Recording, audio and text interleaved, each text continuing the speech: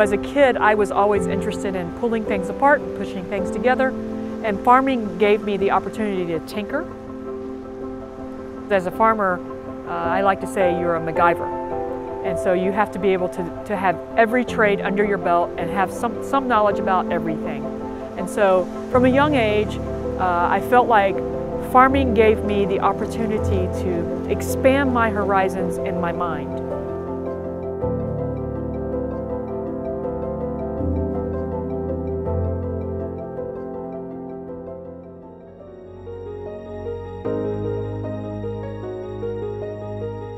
Angela TenBroeck is a fourth-generation farmer.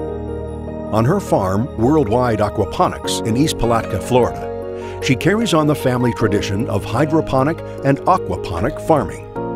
I say 4 generations because starting with my great-grandfather, we began working inside of greenhouses.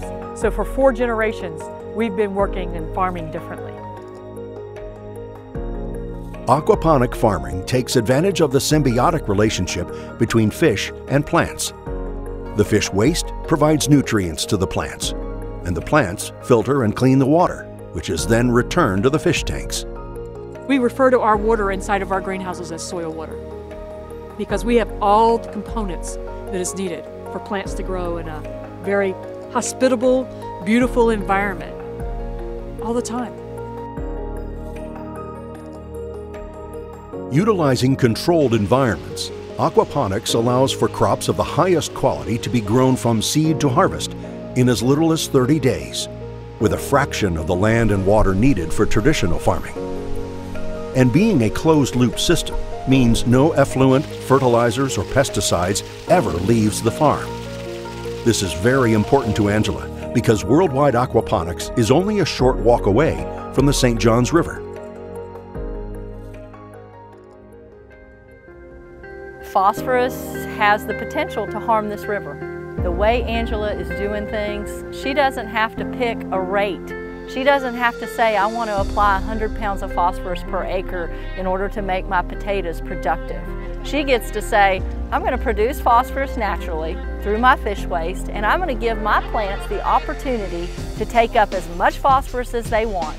And what they don't want to use will just get recycled back into the waste stream. And that is a beautiful model for our future. She was able to shut down almost, 3.5 million gallons of water a day of discharge into this estuary. And that is hugely powerful. That affects us, everybody from right up through Hastings all the way up into Jacksonville and the estuaries all the way around Jacksonville and the St. Johns River. Angela's aquaponics is groundbreaking in all senses of how she goes about it, from the way she staffs it to the way she cultivates the plants. She's basically restructuring the way you can utilize a property like this or a farm. While farming has been a part of her family tradition, Angela started her professional career as an educator, spending 15 years in Duval County Public Schools teaching science and health through agriculture. Drawing upon her farming background, she introduced students to hydroponics. I came in as a science teacher, then moved into administration, and then from administration went back to teaching. And so I spent a career, 15 school years in education. In 2013, Angela began work on a new project, Traders Hill Farm, which would utilize an abandoned chicken barn and repurpose it into a fully fledged aquaponics farm. Once described as a science fair project, Traders Hill Farm proved to be an unmitigated success, growing from a 5,000 unit production to 155,000 when she sold the business in 2017. Well, I'm super proud of what Traders Hill Farm is today and what we accomplished there. We were the first group in the world to do SQF certification, which put commercial aquaponics on the books. So we were the first commercial aquaponics facility to get food safety certification. Every large aquaponics facility has followed suit since. I'm proud to say that that was us. Combining her skills as a farmer and educator, in 2015, Angela founded the leading-edge consultation company, Aqua Hortus, working with people worldwide to build or repurpose facilities and operate similar aquaponics systems. one of the mottos that she's talking about all the time is feed the world. And this is exactly what she is doing.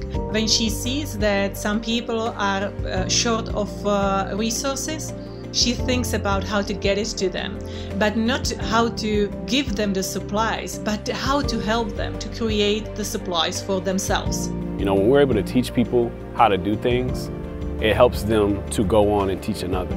This is a woman who has touched multiple countries across the world, right? She's got over 200 aquaponics initiatives that she's been involved with everywhere from here in Florida to Prague to the British Virgin Islands. Angela's passion for sustainability and community outreach cannot be overstated. In 2013, she launched the Center for Sustainable Agricultural Excellence and Conservation, or CSAEC, a nonprofit network of farmers working to develop and share best practices for more sustainable agriculture and increased access to fresh produce in underserved communities. She's somebody who, when she sees a challenge, she's all ready to jump in and try to solve it, right? And so food insecurity in Northeast Florida, as it is throughout our country, is a significant issue. And so it makes sense to me that that would be a strong focus for Angela. In 2018, Angela's passion to defeat food insecurity inspired her to build an urban farm in Jacksonville's White House community. Foodery Farms was a prototype educational piece to be able to put into Jacksonville's northwest Jacksonville to see what would happen if we put a farm prototype in a community that needed food. And through that work, we got involved with Feeding Northeast Florida and a variety of food insecurity advocates. Taking the idea one step further, Angela conceived of a way to make fresh produce available to underserved communities any time of day. Fresh produce vending machines. Why can't we put produce vending machines in? So hell, I went and pitched it. Won the local competition. I went and pitched it, won the state. I won the Guidewell Block by Block Challenge for food insecurity. They gave me $20,000. I built the thing. Throughout the pandemic, Angela and her volunteers with CSAEC and We Care Jax have packed and distributed thousands of boxes and bags of fresh produce to seniors and families in need, as well as healthcare patients suffering from cancer and other chronic disease. Those most vulnerable people who cannot risk venturing into public to simply get food. Right at the time that the world shut down because of the pandemic, typical of Angela, she decided that there was more that needed to be done in helping families and elders and young people who all of a sudden found themselves struggling to find access to food, especially fresh food. So she reached out to her network of folks and said, if I pull this together, will you be a part of it? Will you be a part of helping to make sure this gets in the right hands, in the right bellies? I got a call from her and she told me, hey, I'm about to start this farm-to-door project and I'm gonna help people that need food. And I'm thinking, in the middle of a crisis, right, her eyes are still to the North Star. The people that showed up to that in the middle of the pandemic to come together where everybody else was trying to stay far away from each other, this group of people came together and did some really, really great things. If that doesn't speak to somebody's character and their leadership qualities and their ability to inspire people, I don't know what does. It was an amazingly powerful thing that happened, and I think really speaks to who Angela is as an individual. Today, Angela continues to feed and educate as many people as she can, garnering the same respect from her employees that she does from the community.